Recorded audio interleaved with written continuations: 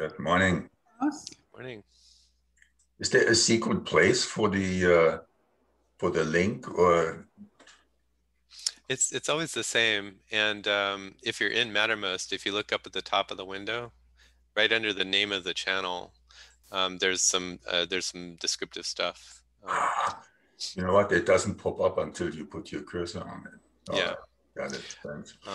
That's kind of a convention. A lot of times, if there's a standing call for a channel, somebody will finally put it up there.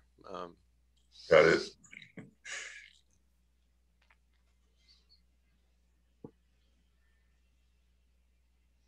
We can't hear you, Jerry. I finally returned back home. We still can't hear you, Jerry.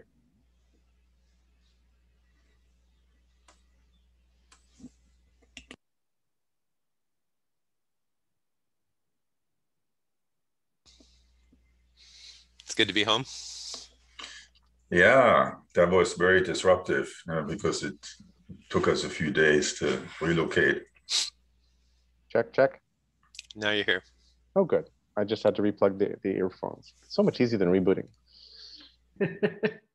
Indeed. I know. Hey, Mike. Hey, Mark. Hey, morning. I apologize in advance. I probably have to drop off in about 45 minutes. Sounds just fine. The vortex of life will absorb you into itself. More so this week than most. How do you feel about your China conversations, Mike? I was surprised at how specific and useful it was, mostly because the Americans were quite blunt but constructive. The Chinese had their very well-practiced talking points agreed upon by a committee of 20. But indeed, there were insights there, and there were things that were not said that were as useful as the things that were said. But they're desperate for dialogue, and the Americans explained to them that quantity of dialogue does not result in quality of result. And so there was a little bit of a challenge put down to them. I think that's an appropriate seeking of the middle ground between a lot of talk without action and action without contemplation. Well, this morning at 10, I was on a call with the Europeans who are, it's sort of an EU-funded project that has gotten academics funded for 2 years to figure out how to talk to more people about more things. And I'm trying to figure out whether I should stay involved and urge them, like we urged the Chinese, to focus on a few actions rather than discussions about everything. I would support your input in that direction. Well, it's always, it's really hard when the people you're talking to are paid by they're paid by the meeting.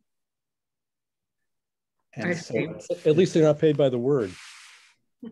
Well, actually, I have a lot of respect. Well, that's true. That's true. Actually, I would wish we had a way to be paid by the idea. Oh, no. Similar, but a little bit different. My favorite negotiation story is when the Vietnam War was starting to break and starting to come to a close. Everybody went to Geneva to negotiate a peace treaty of some sort. And the Americans, led by Kissinger, basically went to their hotel and checked in. The Vietnamese delegation rented a house. They leased a house. And then, famously, the entire meeting proceeds to spend a year negotiating the size and shape of the table and who's going to sit where. A year.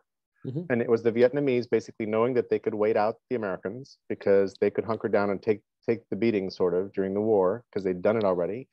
And knowing that the media and everything else was going to take down the Americans, and also figuring out power politics, like who has power. And at the end, there's a couple of pictures you can see of, there was a gigantic round table, and then there were square tables at either side, which were separate. I've forgotten what the other groups were at the square tables, but there was this huge round table, which is where they ended up talking. But I love negotiation stories. So some days, your perceptions of what the other group's decision-making model is can be really like kind of influence like what's happening and how it all goes. My favorite learning experience with the Chinese was when we negotiated with the city about the design of our kitchens, because I wanted to have open kitchens, which in China, which in Hong Kong, it didn't exist. And the health inspector of the city there was finally getting really exasperated. And he was saying, yeah, that will be very difficult. And I said, yeah, but we are here to solve problems. Difficult is good for us. And my consultant on the side gave me the elbow, please shut up. So by the time a Chinese tells you this will be difficult, that means a snowball chance now this is going to happen. You know? One of the most favorite stories of mine about miscommunication and idioms in particular is when Nixon went to Tokyo to meet with Prime Minister Tanaka back in the early 70s. And half of the Congress was on his back because the Japanese were selling below cost all these textiles. And so first item on the agenda, Nixon goes, you've got to stop this. You can't be dumping your textiles and destroying tens of thousands of jobs all across South Carolina and North Carolina. You just can't do this. This is so important. And Tanaka said, well, Mr. President, I guarantee you that we will do everything we can.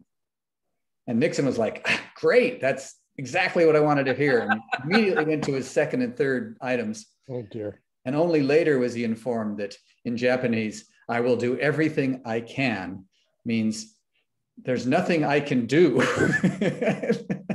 But he's done it all. I would do something if I could, but I can only do what I can, and I can't. It's a great sentence, actually. It's a great way to stay. It's a great way to stay in neutral, but sound like you're in like a forward gear. Yeah. We have a version of that, which is people saying, I'll do my best. Yeah. Which means what? It depends. Depends who you're talking to. Exactly. Yeah. So much depends on framing. I'm wearing one of my favorite t-shirts today. It has an eraser with the undo command on it. In movies, though, I think I'll see what I can do always means there's a solution, but that's kind of shifty how to get there. It's going to be undercover, yeah. Just to go with your t-shirt, Jerry, my very favorite gift from Kathleen, and I have many of them, is a pair of sterling silver cufflinks, stainless steel cufflinks, one of which says ESC, and the other one says DEL. Escape and delete, yeah. Love that. Do you flash them at people? Sometimes. But who's been wearing cufflinks? Right. I realize it's a reason to dress up. I realized just recently that I don't think I have a tie left in my life. Like the ties got gifted and are all gone. So if I had to attend a funeral and wanted to look nice, I'd have to go buy one. And I don't know what other event I would wear a tie to right now. It's very weird. So why don't we start our check-ins, and we'll go Eric, George, Doug. I didn't expect starting. I know. I thought it would startle you by like throwing you in the middle of the ring right away. Okay. I think you're good for it there. Okay. I think a question that came up for me is there's so many ideas, so many people that do their own stuff. I have the idea that Pete has kind of a connective role where he checks in with a lot of people that do technical work. But for me, it's a difficult question. One of them being, we all have these great ideas and we share them or not. And then some of them get developed. But it's, how do we do that? How do you even tackle that? For me, I think one of the biggest problems is I want to maintain integrity with all the projects that I have. It's very difficult to explain all the levels of integrity to others. And then how do we bring it all together? Because when I hear about Massive Wiki, oh, that's close to what I want to do. But then I really do want to have a conversation already with Pete, but there's something about integrity, copyright, who gets the money, how do you create processes that generate fulfillment for everyone that are fair, that are equal and balanced? Like, how do we deal with kind of the deontology or something of platform development and doing that together? That's a question that's alive for me. Yeah. Is it disorienting for you to be in this group because you find a lot of people who are on a similar journey to you who might be doing parts of what you're building, or is it helpful to you? And then I'll go to Mike, then Pete. Both. In the beginning, it was really overwhelming because there's so many different thinking styles. So I decided also to take a break, and I noticed that works. Like, I can let it sink in, and like I can get used to what everybody's doing. That's one part of it. But then otherwise, one part of it is also like, oh, I don't want to miss the boat. I don't want to be too late if somebody's already developing. Like, I want to be part of it. That's kind of a thing that pushes me forward, even if it's not a good timing for me. And then also this kind of, yeah, I really want, from my deepest integrity, to align with others, and that really requires time. I think I'm learning to just take space for that and not push myself. I think that's the best way to approach it. Thank you.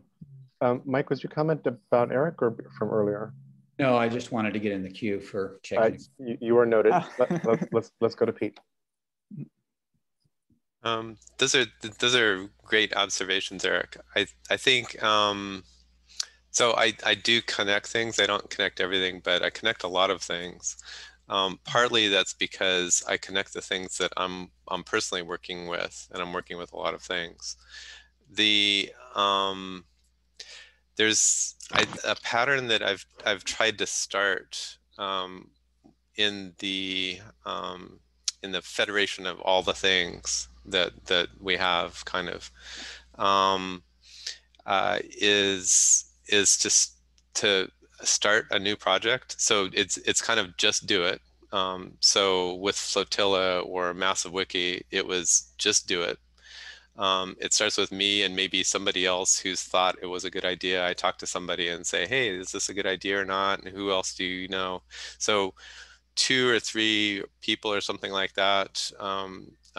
We actually just start a Mattermost channel and call it something.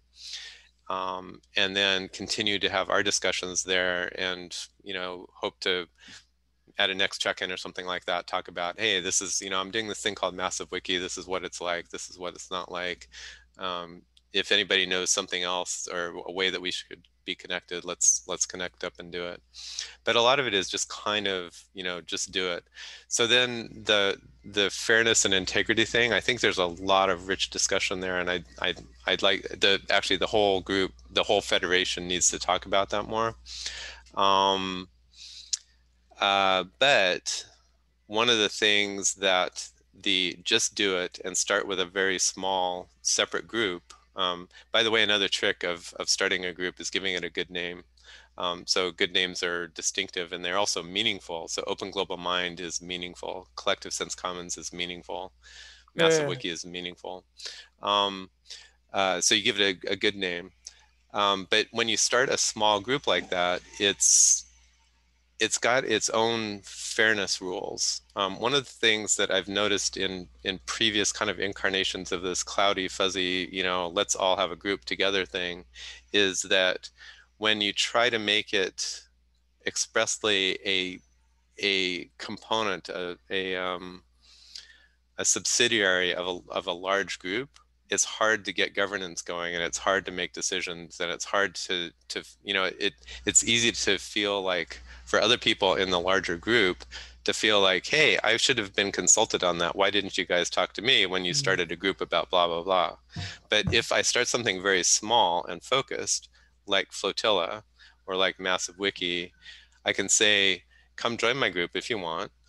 You don't have to, but we're sovereign, we're independent, and we're making decisions about, Flotilla makes its decisions about what it wants to do by itself.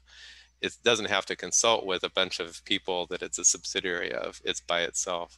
So I think there's something to that pattern where you want lots of small focus groups that are self-sovereign. And then we have to get better at federating together. How do we make decisions together? How do we make commitments to each other together? But that focus lets us do it helps a lot with integrity and fairness and things like that, because then what it does is it means that you have to build APIs, connective agreements to each other explicitly to actually get anything done together with another federation, right? So Flotilla and Catalyst have a good sense of how they work together, and CSC and OGM and Kikolab more or less we have a lot of unspoken rules. We haven't started writing these down, but CSC and OGM and Kikolab all have kind of mutual agreements with each other, but OGM doesn't have governance over CSC and Kikolab doesn't have governance over CSC, and vice versa. CSC can't tell OGM or Kikolab what to do. We can kind of, recommend to each other as sovereigns. That's really good thinking material for me. Yeah, I mean, one of the big questions I think that's open right now is what is, and it goes under many names, but what is the new civilizational operating system? What is the new stack? How do we govern ourselves? What business model choices should we make? All those kinds of things. And kind of at every level, like, is it free market capitalism or socialism and communism, which is a false binary? So, and then should I become an LLC, a multi-stakeholder co-op, some other kind of co-op, this or that? That's sort of live. And then deeper into any organization, how do we reward value? How do we acknowledge who did work? How do we coordinate among the activities? And in the meantime, decentralization is happening everywhere, and sort of individual autonomy seems to be a really nice way to build stuff. So this stack, there's a bunch of people working on each level of the stack, lots of different groups and teams. One of the exercises I would love for us to do as a group, and I'll start up a page on Massive Wiki for this and see what we can do and invite people, but I'd love for us to sort of assess and map some of this and some of the efforts so that for ourselves, we can pick our way through better. And for anybody else in the world looking at these questions, they might be able to help us complete the set and ask the right questions going in. And Eric, I think you're trying to sort of chew and digest the whole stack. I have this feeling that you're kind of tackling like as much of this. You have a very big appetite for world problems, and you're unlikely to be able to solve and write down all of the levels of the stack. But if we can sort of connect you and harness you with other people who are on the same mission, I think you might just find a really satisfying way to externalize the stuff that's in your head and feed models, this being only one of them, but models of how this might work. Does that make sense? Yeah, there's a lot of things I could say to that, but I want to keep time a bit compact. So yeah, thanks. Sweet, thanks, Eric. So let's go George, Doug, Judy, Mike. Okay. Well, it's been a wild week. You're on fire, George. Yeah, oh my God. I've been hanging out on Clubhouse, Spaces, and Angle, which is a German one that's got way better features than anybody, but it's small. In touch with the heads of almost all of them. And it's this audio only, they're calling it social audio.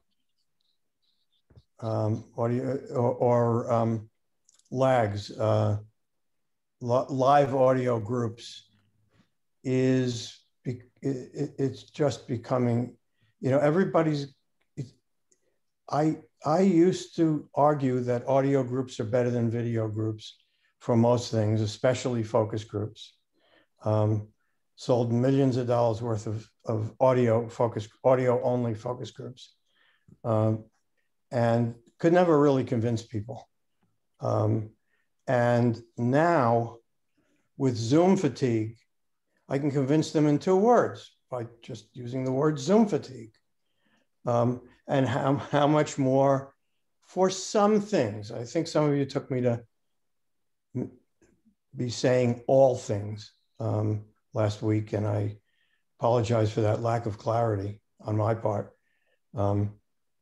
But for most things, including friendly discussions, audio is actually superior, and people are coming to openly discuss that, which is just amazing to me. Spent 30 years trying to convince people, and now all of a sudden the pandemic has forced acceleration of these media, And anyway, people are really exploring what you can do with it. And there's just a gigantic opportunity to contribute. They really don't know how to run discussions, with a few really, really spectacular exceptions. They need to move from hosting. Host is someone who arranges the chairs and serves drinks, to moderating, which is someone who damps things down, causes moderation, to facilitation. And most people are not doing facilitation, and they're literally dragging me in to do facilitation seminars and sessions and whatever, urging me to do my own. I did a few of them myself. Every time I do it, I get 30 to 50 new followers on Twitter. It's crazy. There's a real thirst for bringing back the art of conversation. Everybody here is old enough to remember that there used to be the art of conversation, and it's gone. It's gone. It is argument. It's insult. It's you just have to go over to political Twitter, or there are various political Zoom calls, to see a bunch of fifth graders, basically. They're using the tools we used in fifth grade, and most of us learned more graceful tools and more graceful ways to disagree. The younger people don't have that anymore. Gil, you were trying to, you want to react to what I was saying? I'm sorry, I can't resist being moderate. Sorry. There you go. All right. So it's an instinct very deep. There was a visual cue, which is impossible to do on Clubhouse. I don't know about Spaces. So yes and no. Wait, let me push back on that for a second. Sure. What happens is that everybody says that. Well, let me add my question. And let's not get into the comparative tools. George, let me add my question. For context on this, you asserted very clearly that you find some real advantages to audio only versus audio and video conversations. Could you very succinctly summarize why you have that view? 2 words: psychological safety. Okay. So what happened is, when I would do the focus group, I've done hundreds of focus groups face-to-face and thousands of focus groups on telephone. Yep. And the same, sometimes the same group, literally the same kinds of people, sometimes on the same subject with different people.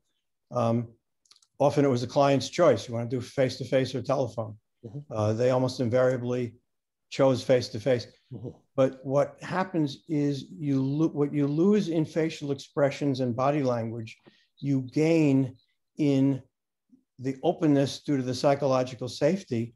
Mm-hmm. And what happens, to your point about waving your hand and my engaging you, is that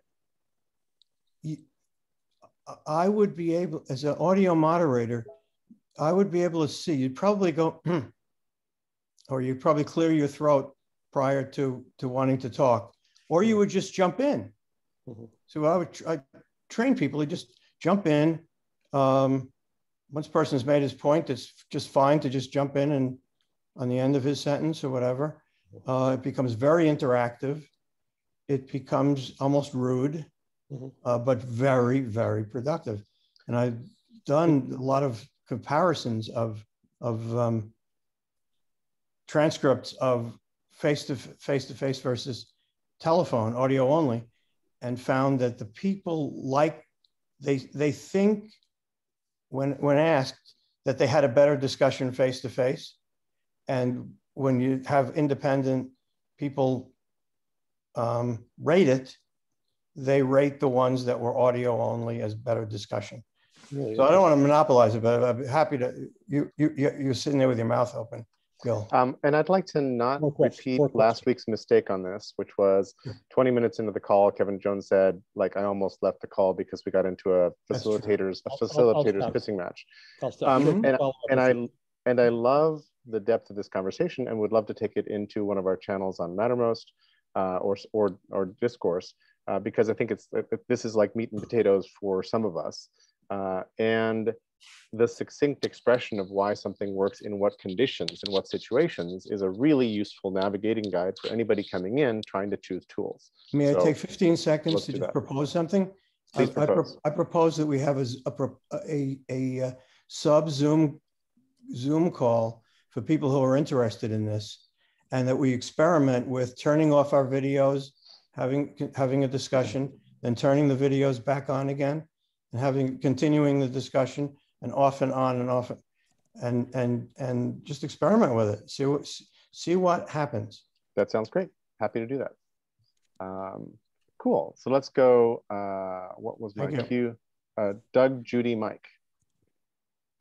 Well, I find myself not wanting to speak very much this morning, but the reason is interesting.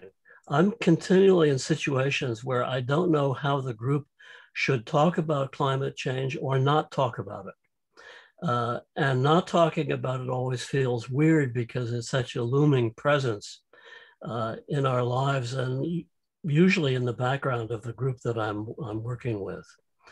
I'm so struck by the fact that people mostly think that time will still solve the problem with technologies. Something will happen. I'm much more struck by the fact that the social reaction to the impending problem of climate change is going to happen before the problems themselves. And nobody's hardly talking about that at all. I just find the psychology of it so striking. I mean, by virtue of the way that I am living right now with clients and in discussions, climate change is just on the forefront of my mind all the time. And I don't know how to moderate that into the conversation when the conversation veers off into tactical issues around the work that people are already doing. Mm-hmm. Doug, I'm sure you're aware of hyperobjects. Yes. And part of the problem, I think, and I'm putting a link in the chat about hyperobjects, it's Timothy Morton's kind of concept, and he wrote a book titled Hyperobjects. Sort of climate change is a hyperobject. Hyperobjects are problems that are too big to understand, too big to comprehend, too big to wrap your hands around. And I think that's one of the problems, is that it's a crucial large issue, and it could dominate every conversation, and then what happens to everything else, and so forth. And so I'm wondering if you factored sort of the hyperobject nature of this topic into your concerns, the concerns you expressed right now, and how that works for you. Well, I think it's certainly part of the psychology of talking about climate change is that it's too big to fit into a conversation. Mm-hmm. There are parts that are smaller that do fit in and still don't get traction.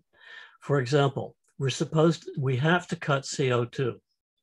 The proposals are that we cut it by some percentage by 2035. There's no proposals on how to cut it next week. And there we're stuck. And then I'll go to Pete and Gil in a second. My own response to your question, Doug, is that my take on this is that trust is my lever, my personal way to influence this, because we can't make any motion on these kinds of questions because we don't trust each other and we're in a political lockup. And if we can come back into trust and figure out how to make collective decisions together, hence OGM, we might actually make progress on climate change. And I would like to help all the brilliant groups that are making progress, whether it's climate change or discourse and debate or whatever else it might be, make progress somehow through our activities here. So I feel like in doing what OGM is doing, we're sort of tipping to help climate change as well, although it may seem really indirect. So let's go Pete and Gil. Thanks, Doug. That's a wonderful observation. And I feel like I'm going to take the conversation away from climate right away, which I don't mean to do lightly. I understand that climate change is one of the biggest problems that we have. And I guess my strategy for dealing So I guess I also live, like you said, that I'm constantly aware of climate change. I'm constantly thinking of climate change. How do I go into a conversation space and talk about, something else when we should all be talking about how we're going to reduce carbon tomorrow? Yes, and I mean that completely collaboratively. Yes, and um, uh, racial justice. The threat of AI, AGI, is very real for me. That's something that, so I know how to moderate most of these conversations. Climate change, I don't talk about it. AGI, I don't talk about it. Race, I kind of do talk about it, except I'm handicapped because I'm white and male, and my whole race sucks. I came up with, I hope I didn't distract myself away from something that I came to the realization had a wonderful conversation yesterday with Parmjit. We talked about a whole bunch of stuff, mostly about me doing genealogy, something completely personal, which was totally fun. But the important thing that we talked about was the insidious way that wealth concentration has taken over our lives. So there's an interesting thing that everybody kind of knows, that there's the man, and all of us are somewhere lower on the totem pole than the Rupert Murdochs and Bill Gateses of the world. And it's like, yeah, that sucks for me. I guess I'm comparatively poor person, but at least I'm richer than the rest of everybody else. That's kind of a way that we live with that. In talking with Parmjit, one of the things I realized is this is not just a kind of this sucks situation. I had this flash this morning. It's like climate change. It's a thing that we don't talk about. And finally, with climate change, we've started to lever into talking about it. But wealth concentration, the way it works, it's like a virus or a cancer upon humanity. The way it works is that when somebody tips into having a little bit, the Dutch East India Company back 400 years ago or whatever, somebody tips into a little bit more concentration of power and wealth, and then that concentration of power and wealth is able to leverage itself into having more concentrations of power and wealth. And so that is a runaway process. At some point I said, hey, Parmjit, at least you and I, we're doing okay in life. We have a comfortable home. We can eat nice food, and we can actually have some leisure time to talk about cool stuff, right? And she's like, well, yeah, except that my kids, like you and I, Pete, we have a pretty nice house, but my kids are going to have a less nice house, and their kids are going to have a less nice house, because wealth concentration has started this runaway process where the rich keep getting richer and want to keep getting richer. There's a process there that we haven't, I thought of it as name and shame. Shame is not the right thing, but the problem with wealth concentration in a runaway sense is, I think, as big as climate change. And actually it's one of the drivers of climate change. The people who drive the carbon processes are the people who figured out how to concentrate wealth and power, and they want to keep it that way. And they really don't care if carbon goes haywire, because they've got all the wealth and power, and that's what they want. And it's not that that's an individual thing.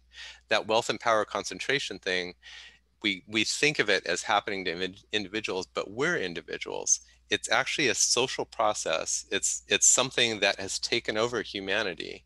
It's not that Rupert Murdoch is decided, he woke up one day when he was 20 years old and he said, I'm going to take over the world and screw everybody else. I'm going to make the world a horrible place for everybody else.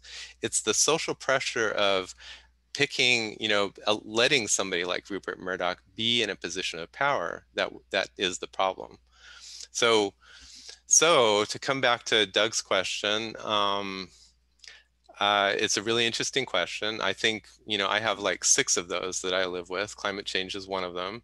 For climate change in particular, I live with this like, okay, well, I guess the world is going to be a completely different place in 50 years or 100 years, and I don't even know how my grandkids are going to survive in it. The same way that I don't know how they're going to survive in a world with runaway AGI or runaway,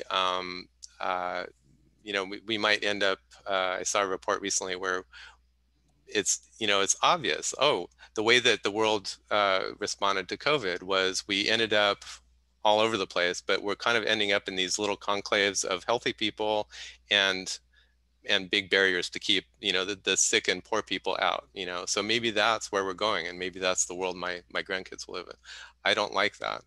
So the way that I deal with all of that is every day I wake up and I try to be productive, and the way I try to be, and the way that I know that I can be most productive to help the world is to help people communicate and collaborate and coordinate. So so Massive Wiki, the reason I'm doing Massive Wiki is partly because it's fun for me, but partly because I want more people to have more knowledge and share more knowledge. The reason I'm doing OGM, or the big federation that we're in, is because I want more people working together, solving problems. So I picked, something that is changing the world and can change the world in a better way. It happens to be meta thing or meta, but literally I'm working on climate change every day as I work on Massive Wiki, as I work on federating OGM, as I, et cetera, et cetera. Pete, thanks. Let's go to Gil and then Klaus, and then I want to change the queue a little bit. I'll go to Mike first so we catch him before he has to drop off the call. Go ahead, Gil. Yeah, just briefly, I'll have more to say about this when it's my turn to share, but to Doug's point about what are we doing today, no one's, I think you said, Doug, that no one's talking about that, and that's true in the policy dialogues. But Saul Griffith, local MacArthur fellow, did a talk a couple of years ago where he got up and said, everyone's saying we have 10 years left to solve this. He said, no, actually we don't. We have 10 seconds. And his point was, what we need to be doing is everything that we know how to do impeccably right now, not like phase in over 10 or 20 years, but make these moves now. And the question of how we move into instant action in a policy environment that is deliberative and slow, partly by design, is a huge challenge here. People hear we have to solve this by 2030, and they figure we can start doing things in 2028, and that'll be good enough. And in fact, there's a lot of stuff that is ready to hand, that is economical today, technologically feasible today, solid today. And the question is, how do you move not both a society, but also individuals to action at speed? So about that to come. And it's not like there aren't people on deck like Greta Thunberg who are saying the house is on fire, you need to mobilize like this was World War II. Like that's a very loud voice in our sphere. Klaus, go ahead. Yeah, just really briefly, I echo what Doug is saying. We are in a perfect storm. And Pete voiced a number of issues that express this perfect storm. But within the perfect storm, and I look at this really like a World War II type mobilization. That mobilization took place across the entire, every sector of the industry was engaged in it. But it was all towards a common outcome. You could have been an engineer in an automotive plant and converted it to produce tanks and airplanes. And no one had to tell you in detail what to do. People became self-motivated, self-guided, self-directed. And I think that sense of urgency is still missing. That's, I think, what Doug observations also is. We're talking about tools and processes and so on. We're not talking about how to apply them. Yeah. Famously, when the U.S. finally steps into World War II, a lot of manufacturers show up at Roosevelt's desk side, and they say, we have made plans. We can be making tanks within like 6 months. 9 months. 9 months. And Roosevelt says, you'll be making tanks next month. That's right. So yeah, Gary, I've been telling that story for years, and I haven't been able to find a documented source for it. Do you have one? I do not know. I think we might be able to fact check that as we go through this call. Okay, I appreciate that, because I think that's an important story to fact check. So let's go, Mike, Judy, Pete. Thank you very much, Jerry.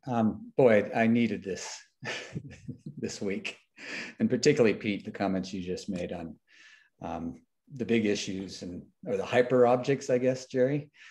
I feel like I've been bombarded by hyper objects this week and trying to figure out, where is the thing that I can do the most to push back and to make some progress.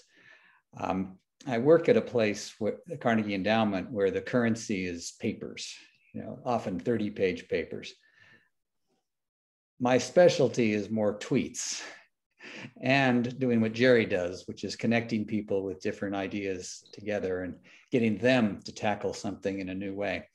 And so I'm at a little bit of a tension point, and I'm actually scaling back part of my job and hiring somebody else to replace that part of my job, the part that's focused more on the writing the big papers.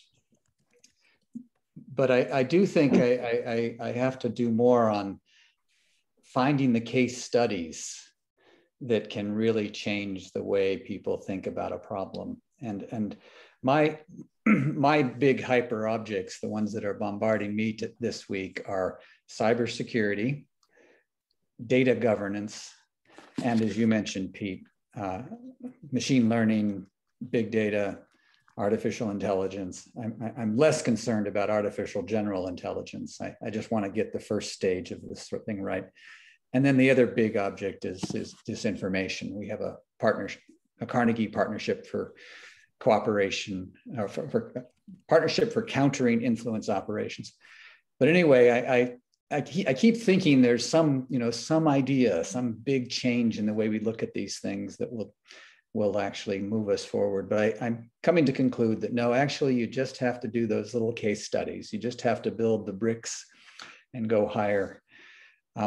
The other thing personally I'm feeling bombarded by is corruption and all the distortions of our economy and our governments caused by corruption. And you nailed it. It's power being purchased by billionaires. And I'll share with you a book by a friend. It's a coloring book about gerrymandering in America. It's a friend and her daughter did this. Exactly. And you can teach your kids how to gerrymander from an early age, but maybe it'll change the dynamics for this next election cycle. The other book I'd recommend to you, if you haven't seen it, it's called The Politics Industry, and it's by Catherine Gill and Michael Porter, the business guru. And the subtitle is How Political Innovation Can Break Partisan Gridlock and Save Our Democracy.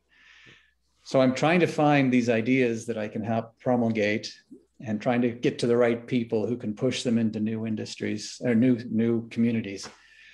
But it's a frustrating thing when you only have 24 hours a day. And so thank you very much, Pete, for kind of getting us to set some priorities and go from there. And thanks to this group, there's always something interesting, and I always walk away with 5 new articles and three more books to read.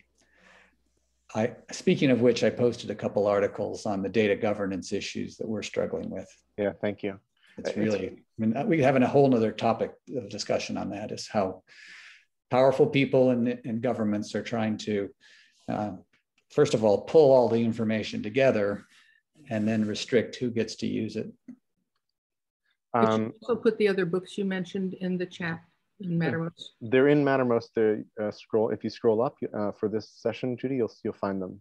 Oh, the books, sorry. I just put one of them in, and Mike, can you put the other one as well? I'll put the other one in. The politics industry one? Yeah. Okay. And this cycle of crises, and I put a link to my brain for, like, we're in the middle of 5 crises, and you can change 5 to 6 to 7 to whatever.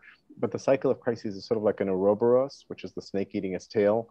And it's like, well, our problem is short-termism, short-term thinking. Nobody's thinking about 7 generations. Our problem is ownership. Like, we've created an ownership model where we're sucking away value to a few people. Our problem is trust. Like, trust is, and in fact, I think all of these are correct. And figuring out how to dislodge the logjam that's in between them all might tip us pretty swiftly into a common unified way of seeing how to fix things. And if everybody keeps doing the work, we might actually reach that tipping point. That's my naive systems thinking perspective on this whole thing. Go ahead, Doug. Well, just real quick, the real reason I'm feeling bombarded this week is I made the mistake yesterday of spending an hour and a half listening to the Senate Intelligence Committee hearing on worldwide threats. Oh, man. This is the first time the heads of all the top 5 intelligence community officers came together to brief the Senate. First time they've done it in 2 years. Incredibly scary, particularly the cybersecurity and the climate change and the disinformation issues, but also reassuring to hear 2 or 3 of the smartest, best, sanest, most moral people you could imagine in these jobs. And so it was scary but comforting at the same time. And right today, the House Intelligence Committee is meeting. I'd love to go into the secret hearing that they do next, but it's worth watching. Particularly, just watch the first 2 senators and then the responses. It gets into a lot of detail later, but there's a good sense of, okay, these people know what the world is like, and they have a clue on how to get some action to make sure these threats don't turn into catastrophes. Thanks, Mike. If you can post a link to that We'll do that. YouTube, that'd be great. Doug, go ahead. Okay, in most conversations about climate change, I think there's the assumption that there's some way to get it right and save everybody. The unspoken is that there's going to have to be losses, losses of jobs, losses of habitat, and probably with migrations, losses of life. And people just aren't willing to go talk about that.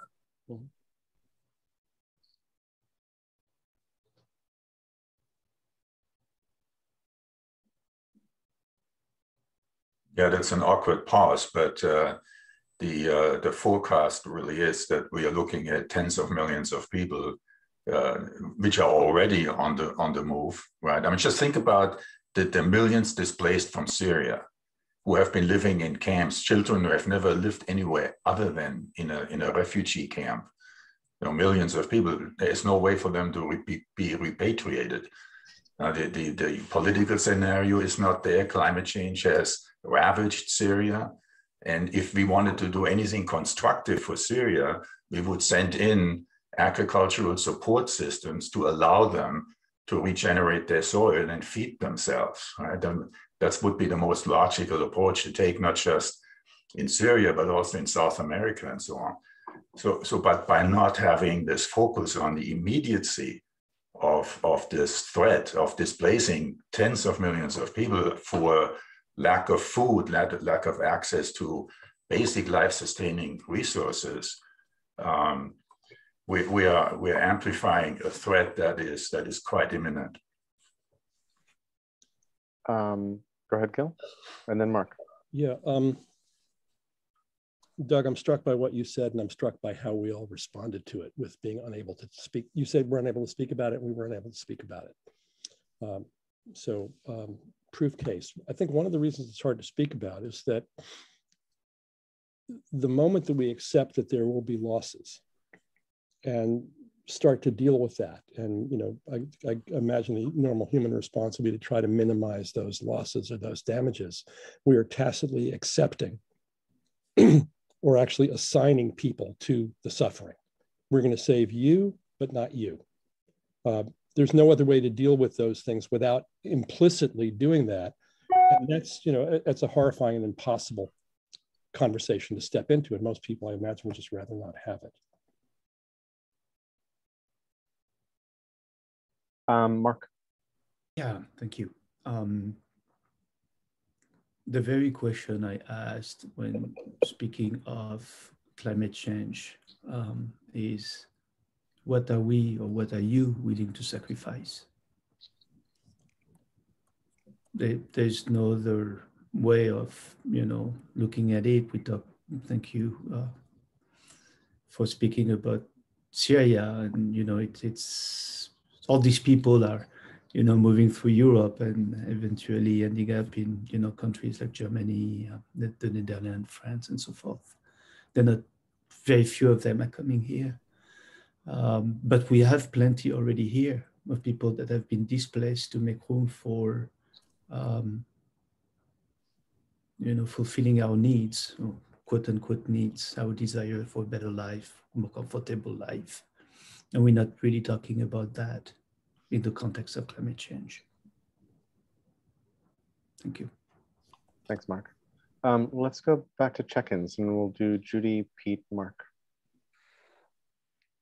I'm going to go off on a little different tangent because much of my energies has been coming together with overlap and invested energies of other people in the bigger topic of discrimination, inclusion, diversity, all of those dimensions.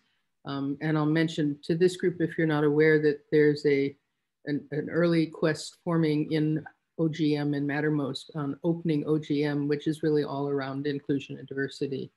It's in the context of OGM, but you can't deal with it without dealing with the larger context as well.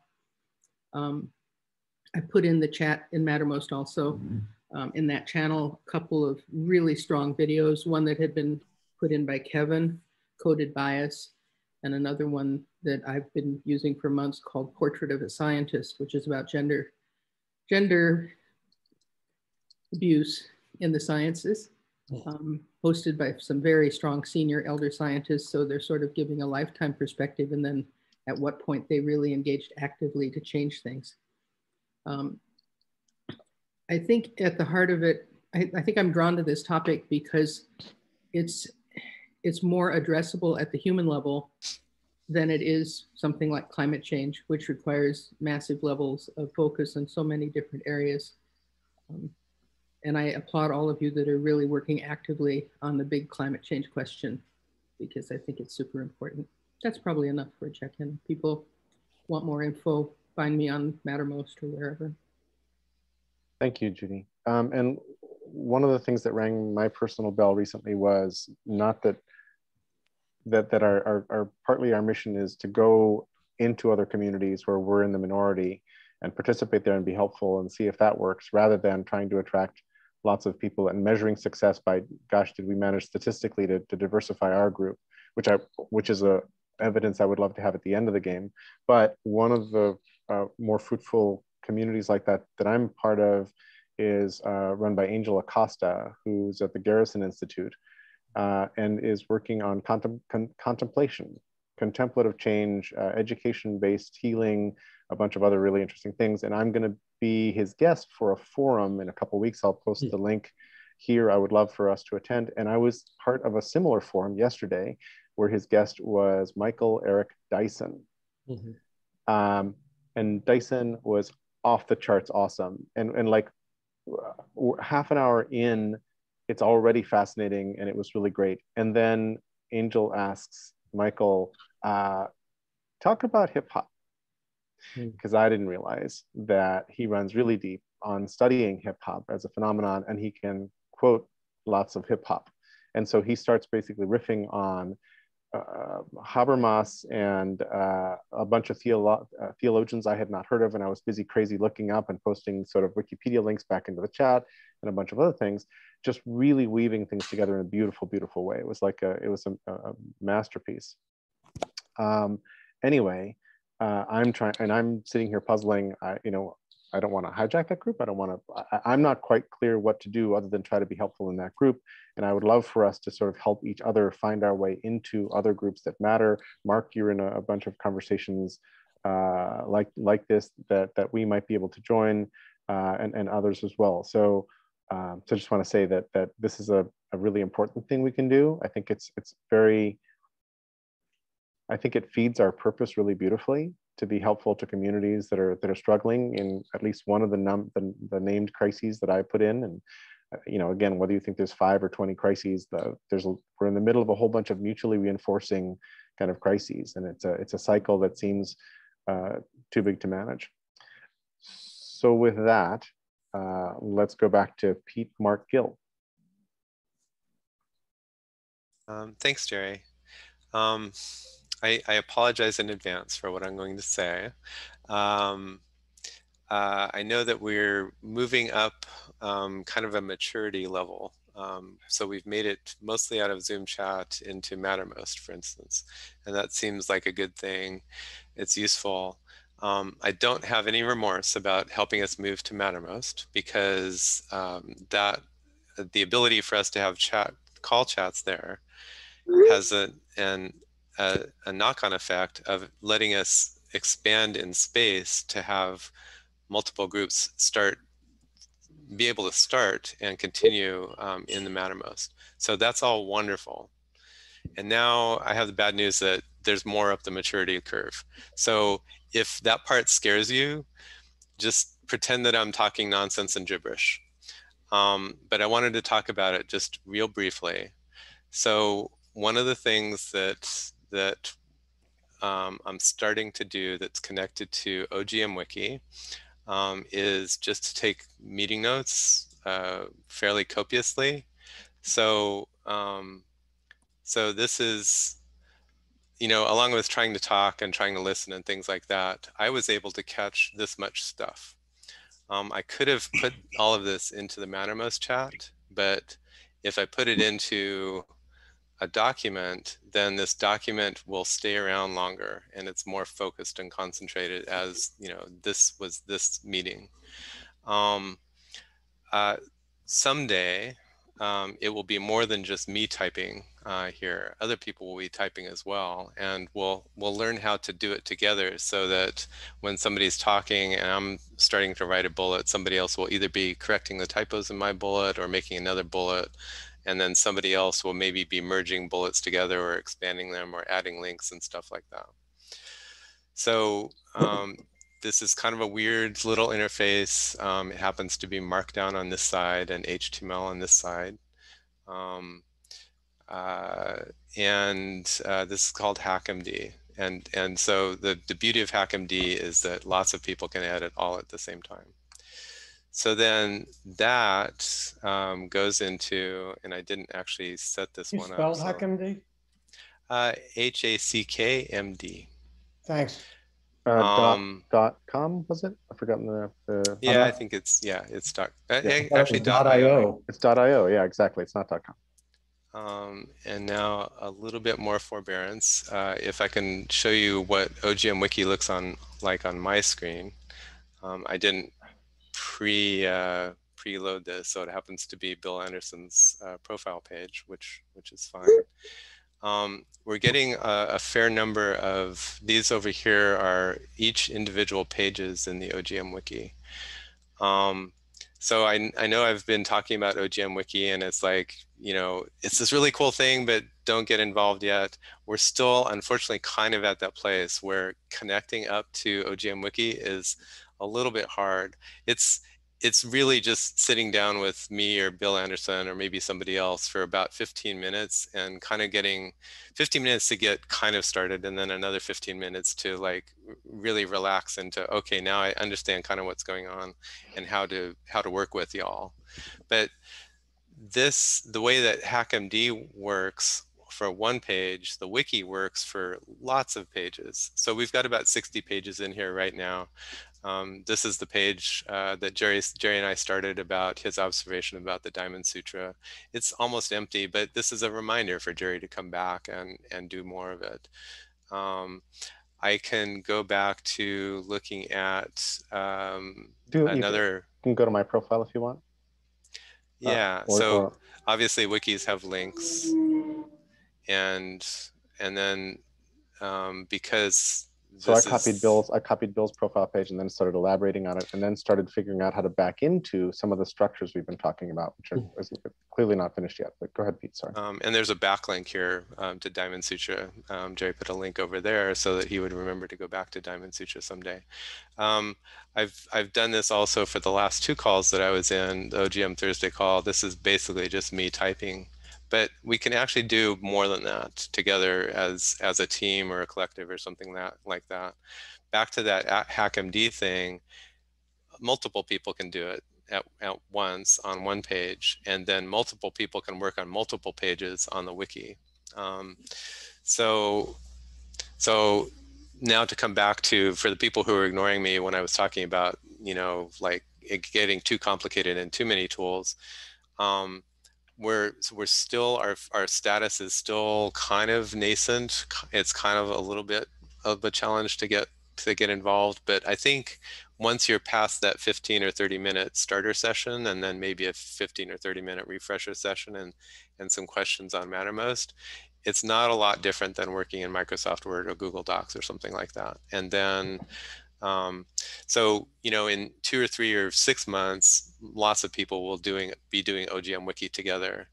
I invite you, and I actually kind of request you. We need more people in the mix, even though we're not quite to the point where it's super easy to do. It's pretty easy once you get started. So I'm asking, if you're interested, Eric is actually already kind of signed up. If you're interested, Vincent is signed up to get an onboarding for Flotilla Friday. I'm looking for more people. I would love to just work with you and get it done. And by the way, of course, all of the effort that I'm putting into it is helping fix the world and fix climate change and helping you fix climate change and, everything else, all the other problems that we have. So that's my pitch. Pete, thank you. And if you'll bear with me, I've got a bunch of questions for you. So first, like, you have ninja skills that are insane, and I love it when you like show your ninja skills, not by showing your ninja skills, but by showing what you're doing. It's just like, wow, because you're not only monitoring like this and that and taking notes, but you're also answering questions and doing research in the background, and you're having insane multitasking and research skills, among other things. Second, thank you for demoing OGM Wiki. That's like fabulous that we have a view into it together as a group, and for asking people and inviting them in. You're taking notes separately during calls where we're doing group chat is confusing to me, because now I don't know where to watch or where to help, because I really want to be in the chat with everybody. And co-authoring in Markdown breaks my head. So I think one of our longer term questions is, what is the relationship between these things? How does it work? But more than that, I want to sort of bump your challenge up another level. When we talk about the 5 crises or the stack or whatever else, those should actually be curated pages in our wiki and in the world that we're improving as we have these conversations. So the fact that we take notes during a meeting is still just a meeting notes page in a wiki someplace. That should actually have a lot of embedded links to the actual things that we're working on and improving all the time, so that as a hive mind, as a collective intelligence, we are making the pieces that matter better, the pieces that are visible to the outside world that aren't internal minutes, right? So I think that conversation about chat, minutes, objects, wiki, other kinds of things is a really juicy conversation for us, and we should experiment with it. We should figure out what to do and how it works. Then I loved it when you put your note-taking behind you, and I don't know if that disrupted you, Pete, or whatever, but the idea that you were on this call taking notes and being able to see what it was and remember that, oh, that's right, Pete's taking notes, and then to go look at it every now and then because you shared the link with us, that was really useful when you did it. So I don't know if you want to keep doing it or if that actually disrupts you. And because you're taking such copious notes in HackMD, I miss your beautiful participation on the Mattermost chat as much as you do. And when you're playing, what's the word? Connectors, mavens. When you're mavenizing on a chat as part of a conversation, it changes the nature of the chat. Like everybody in the chat starts to realize that there's like this incredible superpower that's just like, with our best intentions, listening on the side and helping make things better. And so where you apply that kind of matters to the group in some sense, right? Where that work is manifest. And the fact that it's manifest in meeting notes is really productive and super cool, except we're not watching that right now. So all this is about how do we collaboratively feed the termite fungus so that all of society can feed off its nectar. And so I think what you just showed us and what we're talking about is an important piece of what we're trying to build. Go ahead, Doug. Maybe we need as many cheeks as there are hyper objects. I'm trying to get some cheek cells. In long experience with different kinds of online media, I'm struck by how the focus is often on how to get the stuff in and how rare the focus is on trying to improve getting stuff out. Another huge and wonderful issue. Pete, please, I wanted to go back to you just so you could comment back. I think Doug's point is an interesting one, and so that's another maturity level thing, right? How do you get the information back out? So to first order for me, actually the meeting notes at this point, or the chat Mattermost chat, is at least a way of capturing it where we can see it still. So the maturity level we had before that is we have calls and we have recordings, and some people watch them, but mostly we can't access that memory. So we've moved it from mostly offline memory in YouTube to semi-online memory in Mattermost and Wiki. And then at some point we'll be able to move from there. We can actually remember and see things and think about them to actually bringing them to the fore more often. So I think, Jerry, one of the, so that you're totally right. Now I'm doing meeting notes instead of chat. I could have been typing all of that stuff into the chat and everybody now is missing it. So I backed into this. I didn't realize it. If I had realized it, maybe I would have constructed things differently, but I think of it as a maturity thing. Instead of most people being in Mattermost chat, most people should actually be in HackMD. I'm trying to tell you that even back in Etherpad, when multiple people are busy editing a document like this, to me, it's a very different creature from seeing a chat where I know that I'm watching what people are thinking at the time, and there's timestamps. And those are qualitatively very different experiences for me. So maybe a way to think about that, Judy and Jerry and I have had a fair amount of experience working together. Jerry and I are working in HackMD typing. Judy actually does a really interesting thing. She's got her computer and she's got an iPad. So what she does is she kind of watches the Zoom on her computer, and then on her iPad, she watches the document as it's coming together, as it's being built. So it is qualitatively different to watch the meeting notes happen, but it's not, it's actually, I think, better. It's a better experience, more or less, to see meeting notes coalescing instead of a continually scrolling thing of chat. So, you know, that it's more organized in a document than a whole chat thing, even though it's not quite as addressable. You know, I can't go back to this and make a comment or something like that. Have you seen Otter AI? Have you seen Otter AI? Yes. The reason we're right this minute we're in Collective Next's Zoom account because they have a business account that allows them to use the Otter AI transcript. So we do have a transcript file for every Thursday call, and because Charles kept going, hey, where's the transcript? I have moved all those into a shareable Google Drive folder we can get to easily. So anybody who wants to work on the Otter transcripts, that's available. Wow. So Otter, the thing that George is talking about is Otter is actually, it's typing, you know, it's listening and typing verbatim what you're saying to the level of understanding of the machine intelligence that's doing it. So it'll get some words wrong and things like that, but you can go back and fix it, and you can watch that transcript happen in real time. That's kind of a good thing and a bad thing. The notes that I'm taking, well, the notes that I'm taking are actually a digested version of what people are saying, right? So it's not verbatim what they said, but it's the condensed and summarized and up-leveled a little bit version of that.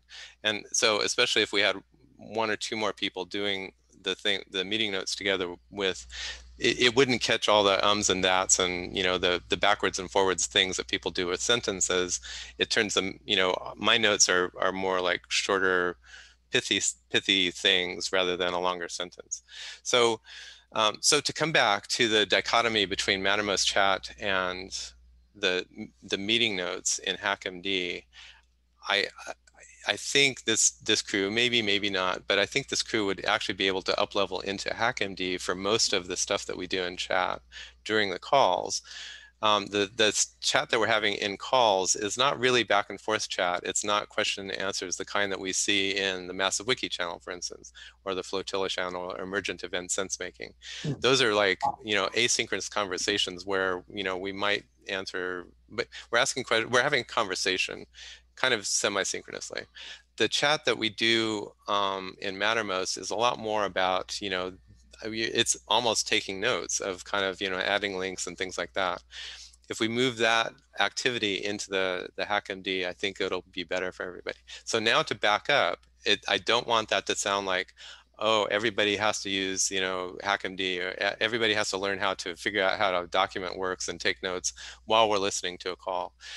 To back up, even in this call, we're having a pretty good chat back and forth and discussion and links and stuff like that in the Zoom chat. So I think an important thing, maybe the most important thing, is participate where you feel comfortable. Don't feel like you have to get dragged into, you know, yet another tool or yet another tool or yet another way of thinking or anything like that. It's okay if it's some of us. It doesn't have to be everybody. I'm totally fine with the conversation happening where it happens and how people can manage that. I think that's awesome. It's more important that you're participating in a way that you feel comfortable than, you know, than anything else. That's the most important thing. But if folks can push themselves, or if especially if they're called to, if they feel interested in, I want to know a little bit more about where we're going with, you know, the evolution from Zoom chat to Mattermost chat to HackMD to OGM Wiki. HackMD is where you start thinking together, and the wiki and HackMD together is where you're actually thinking about multiple things at once, and you can hold that space collectively, not just as one brain. Oh, I've got all these amazing thoughts and I wish I could get them out, you know. It's that you can actually have this expanded information space in which we can work together and multi-think. We can collectively think, we can collectively sense make. So that's where all these tools end up. By the time you've got OGM Wiki and HackMD and Zoom, we can do multi-minding together. We can actually think together. We can remember together and remember and think over time, from week to week, from day to day, from month to month, from year to year. And then we can take the OGM Wiki and share that with Kikolab and Metacogs and the rest of the world. So that's where all of this is going: multi-thinking, multi-remembering together collectively. And that's what those tools are for. Just to layer on a little bit of complexity. Sorry, Vincent, could you mute your line? Just to layer on a little more complexity, Max and Charles and a few other people were busy post-processing our calls and mining them for information. At one point, Max took the transcript and mapped it in Miro because he can code Miro. And so if you've been following this whole conversation so far, you could eventually see like 6 layers deep the same set of topics and conversation going through, where if you play the video, it could go to the full transcript, the digest transcript, the chat, the post-processing of what happened, et cetera, et cetera. I'll find the Miro map. We can post that in the chat. But all of that is, if you'll forgive us, an explosion of complexity on our way, I think, to finding simpler ways of working together where we can share what we know, which is the objective of Open Global Mind. And it's going to get a little more rocky and confusing like this, I think, over time. Go ahead, Judy. Just to interject the point that you're kind of wrapping with, Jerry, I think we have to pay attention to the full mining of all of the information and its aggregation and sorting for wisdom, and the brevity of being in the moment and dealing with what's happening in the moment. And that's a very visible dichotomy that we should put in a side channel to digest and figure out optimal ways to approach. And I'm sorry, I'm looking away trying to find something. So I have a long list and probably not enough time to get through. Klaus, did you want to jump in? You're muted. Yeah, I had a conversation yesterday in a work session, a training session here with the Institute for Evolutionary Leadership. And we were in breakout rooms. Ken was there also. What occurred to me is that the model that Donald Meadows provided, you know, in the places to intervene in a system, is creating a certain hierarchy. At the highest level, at the paradigm level, we're talking about broad-based storylines that govern our understanding of the world around us and the way we should make decisions. But what I was saying, I'm actually operating about 3 levels below paradigm level, because I'm looking at how can I translate that into my field of expertise and implement it and make it useful in practical terms.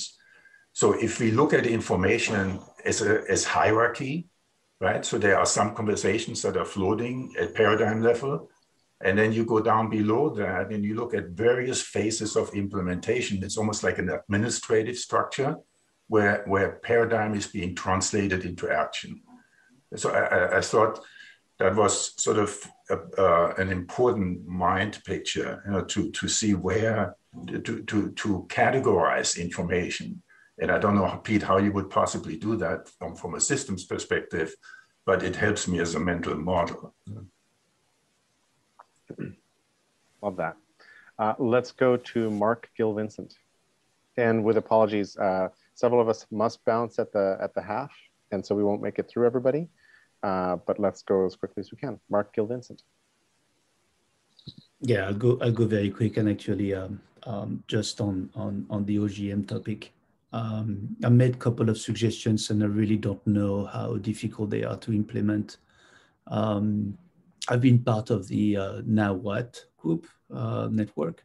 There are a couple of features on their website that I think would be super useful for everyone. One is a network map, and the other one is a calendar.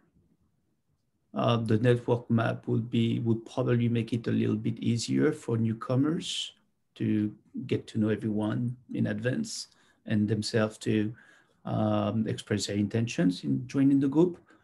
And the second thing that I wanted to talk about, I was touched by Kevin's last email to the group about diversity. And one of the ideas that I had was perhaps opening a new slot of time, maybe on Wednesday morning, right before the Thursday call, and have, you know, people from diversity backgrounds make a presentation, 1 or 2 or 3, you know, during an hour and a half. That would make them probably feel a bit more comfortable joining the group. As I mentioned, probably other times that can feel a bit intimidating. Well, with this, I'm complete. I love that idea, Mark. Okay. Yeah, sometimes relatively simple ideas like are pretty transformative. So I appreciate your offering that. I think that's a great suggestion, Mark. And I wonder if you're not already participating in the Quest channel on opening up OGM, where we're focusing the diversity stuff. Matt Saye and I are trying to establish a core group of people who want to pursue that topic. And this would fit there as well as in a right before OGM call mode. So I'd like to talk further about that. Is it, that's in the Mattermost? It's in Mattermost. It's in the channel called Opening OGM. Okay. And Pete, in the chat. And yeah, there's a link to it in the chat if you scroll up a little bit. We have at this point Gil Vincent Michael. Thanks, Mark. Well, wow, everybody, just complete wow. So many platforms, so little time. Yes, exactly. It's raining platforms. It's raining platforms. I'm in delicious overwhelm every time I'm in one of these calls. I'm listening not as an you know, not as a geek interested in designing platforms, but how I can bring some of this stuff to civilians, which is who I normally work with. And you know, so Pete, to the markdown thing you showed us, I can't see how to drop that into a call with civilians in the same way that I can Mattermost, but I'm you know, fascinatingly intrigued. Just a moment on the racism conversation, then I want to talk about what I'm doing. Been seeing lots of posts that are deeply, deeply moving and painful, sort of exposing me to the everyday experience of Black Americans. There was something by David Gray that I don't have a link for it, if any of you saw, where he recounted as a Black man taking his child to school and all the things that he needed not to do. You know, like not have a air freshener hanging from his mirror and have his plates visible. And it was like a litany of 30 elements of daily life that he cannot do with the name of a dead person attached to each one of them. Chris Rock made it more simple. He said, I've asked people and I can't find a single white person who would want to trade places with me in my life, and I'm rich. And that kind of summed it up in a very clear way for me. Thank you for hyperobjects. It adds a little bit of sense to the stuff that I'm grappling with. I posted in Mattermost a stack that I'm looking at, and I'm in the question all the time of how do we face hyperobjects without terror and without resignation. And with that, I wonder a lot about how things change. I remember back, I've been remembering back lately to work that I was doing in the 1980s around the nuclear freeze, where I was basically being a propagandist, peace propagandist. And at one point started to ask people, activists, rank and file activists and highly notable activists, how do things change? And I was stunned by the percentage of blank stares that I got from people. Like, we don't know. I was struck also by something else. We did a lot of small group house party work, and in a couple of them, we took people through an exercise of visualizing the future, imagining a future. And again, I was stunned by the number of people who came up with black, like the screen faded to black right at the start. They couldn't see anything. For me, that the vision of the future has always been part of my theory of change. And so I wonder about those stories in relation to now. Main story for me is I'm resuming next Wednesday a webinar series that I began last year in the midst of the early COVID crisis, talking about COVID and climate and the similarities and differences between those two hyperobjects, as we call them now. The phrase that is behind it for me is that I'm finding that people want to have meaningful conversations that move worlds. So I'm trying to provide a platform for that, saying, people want that, let's have some. So this will be next Wednesday at noon. I'll send everybody out an invitation. You're welcome to join. Pete, in particular, I want to extend an invitation to you because I would love for you to either do what you do or just watch what we do and offer me any suggestions about how to make that a richer and more robust and leveraged conversation. I'm thinking at this point of bringing in Mattermost as a better chat channel than the Zoom chat, so we have persistence and threading. Though I don't think we can go to the markdown approach right now. I'm thinking about Mighty Networks as a back end for that community, both for the general conversations and specific breakouts and courses that may come of that. And I posted in Mattermost the stack that's front of mind for me. I'm not going to read through the whole thing. It includes some of the things we've talked about earlier and some others. Somebody posted that humans don't care.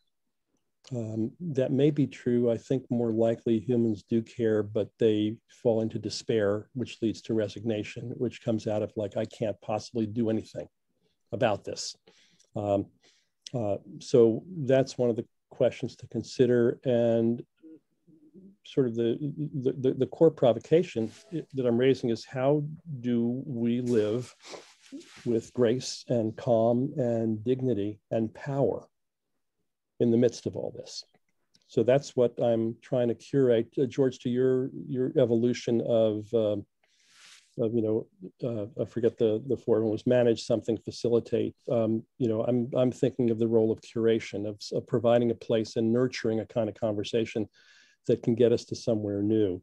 So these will be monthly. They're the leading edge of what I'm hoping to build under the working name of Critical Path Academy, to be courses and discourses around these issues. And I decided with a kick in the ass from my wife a couple of weeks ago to not try to build out the academy, but just get online with the first piece and then build it organically from there. So that's coming up next week.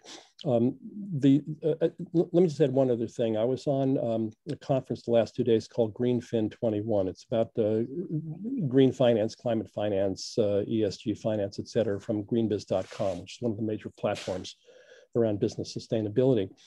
And I was really struck that there was a lot of talk about reforming capitalism, inclusive capitalism, stakeholder capitalism. People talk about conscious capitalism.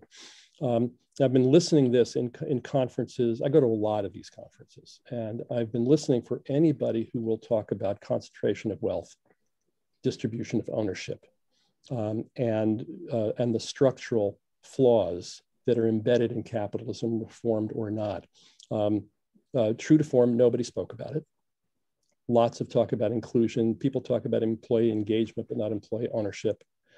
So there's a very interesting both ferment in the conversation about capitalism, just sort of a subterranean sense that something is deeply wrong in the world we're living in, but an inability to really grapple with it head on or even talk about it in intelligent ways. So that's one of the conversations I hope to provoke. I love the richness of both these conversations and the tools that we're playing with here. I find myself exhausted just in this call, hopping between, Zoom and Mattermost, like two. I'm tired. And this is your morning exercise. This is my morning exercise, and it's aerobic, man. My fingers are burning. Yeah. Feel the burn, baby. Feel the burn. Feel the burn. But it leaves me puzzled about how do we generate rich, multi-layered learning environments that civilians can handle. Love that. And maybe that, civilians need coaches and curators and, and folks helping them do it. Maybe there's some stuff for meta in every group to have somebody like Pete or with certain trained capabilities to do some enhancement of the level of interaction. I'm telling you, cheek cells. Years ago, I tried to convince Pete to start a practice called Mavenology. Mm-hmm. and to train other people to do what Pete does. It's time, Pete. Dude, cheek cells. Mark, did you want to comment or not? You had your hand up earlier. Yeah, I was only wanted to add to Jill, what you were saying about desperation, and I think what can definitely help is inspiration. Yeah. Thank you. Last two comments, Eric and Michael, and then we're going to have to wrap this call, I'm afraid. Yeah. I had a workshop and a talk with John Marks. He created Search for Common Ground. It's one of the largest peace networks in the world. Yeah. And in his workshop, he says he never gets burned out. And he's got like 13 principles. I want to find them again where I put them. But one of them is just take distance. and he takes a lot of distance. He doesn't take anything personal. That's one of his principles.